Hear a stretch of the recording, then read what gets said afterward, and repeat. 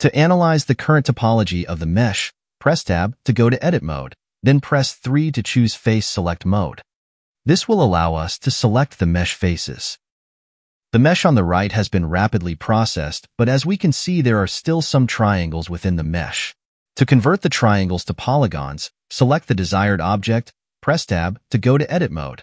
Then with the face selection enabled, Hotkey 3 press A to select all the faces within the object. Then press Alt+J. As we can see, not all triangles are converted.